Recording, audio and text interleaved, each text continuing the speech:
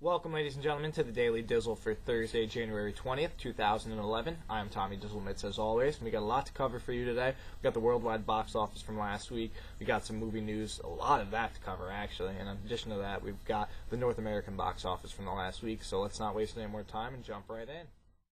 At the worldwide box office, business was down. Last year, Avatar was continuing its epic winning streak, grossing over $128 million at number one for the whole week worldwide.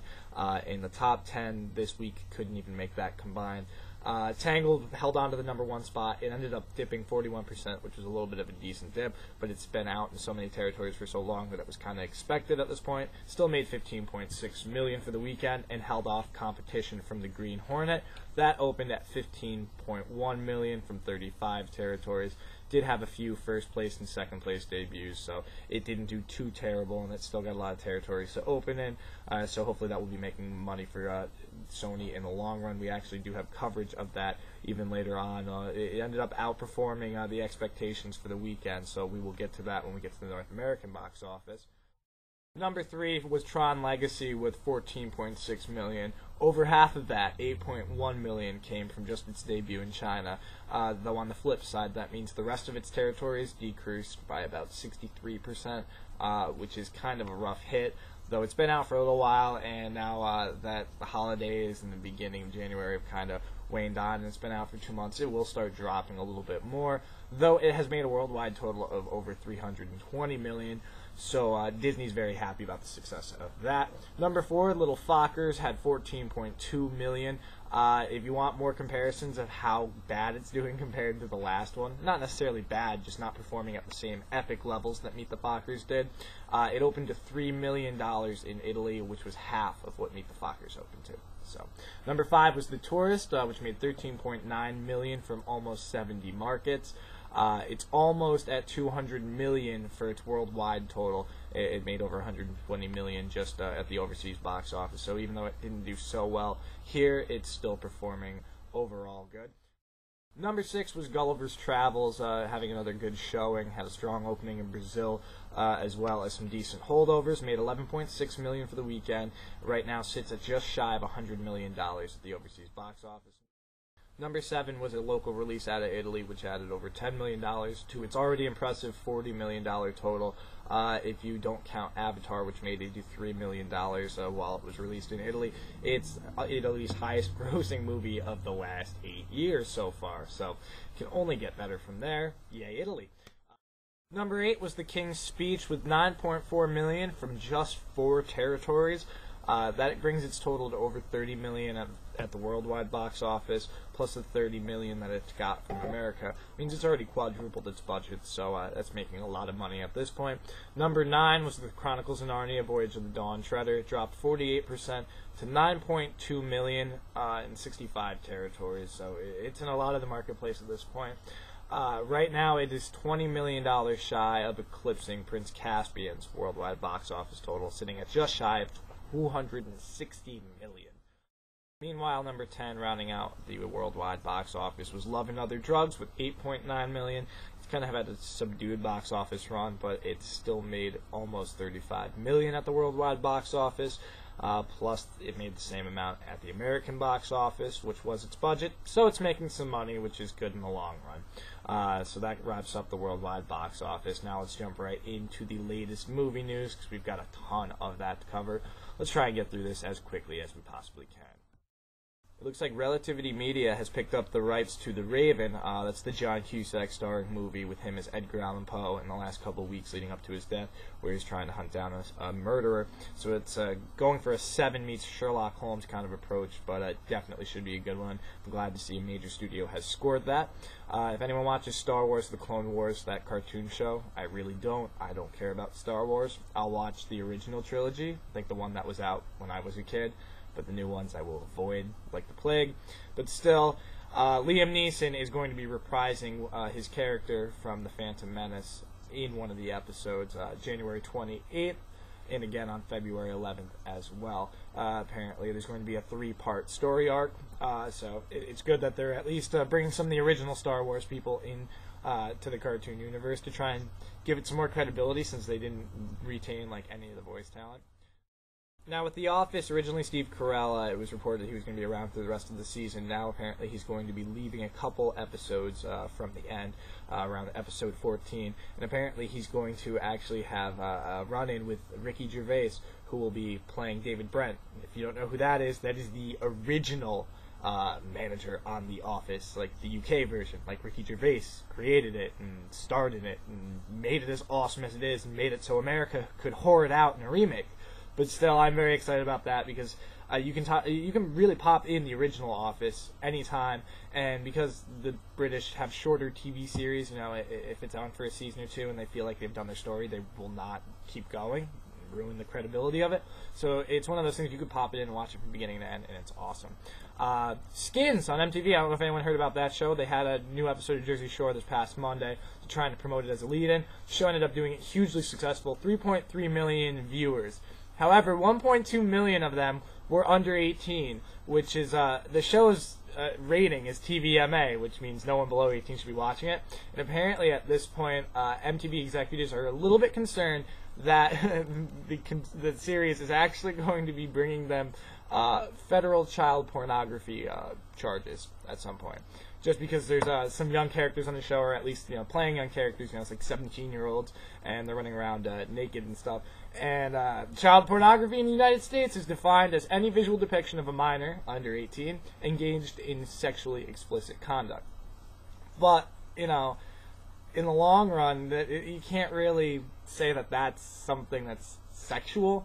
Though there's a lot of other shit that goes on in the show that they definitely are going to be getting into some trouble if they're worried right now, because the stories haven't even heated up on the show. They haven't even touched the surface of what the UK version of the show did, and they actually cast actors who were between 15 and 19 who hadn't acted before.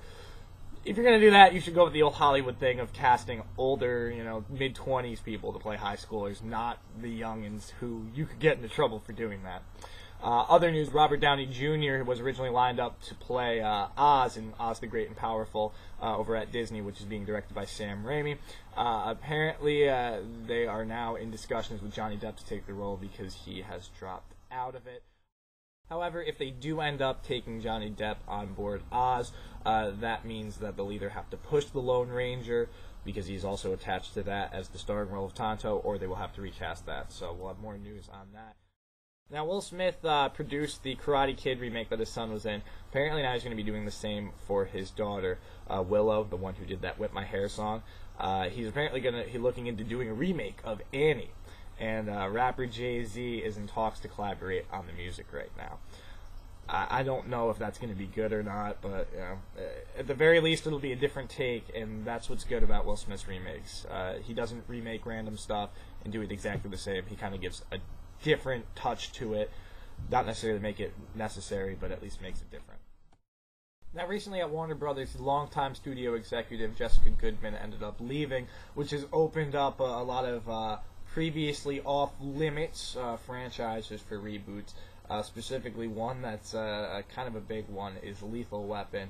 Apparently, they're debating whether or not they're going to seriously pursue a remake of that, which you can probably expect them to go through with it. Though, really, that one benefited more from the chemistry of the two lead actors than anything, Mel Gibson and Danny Glover. Even if you hate Mel Gibson nowadays, you can't deny he was hilarious in those. So it'll really be about whoever gets casted in those roles, if they'll be successful or not.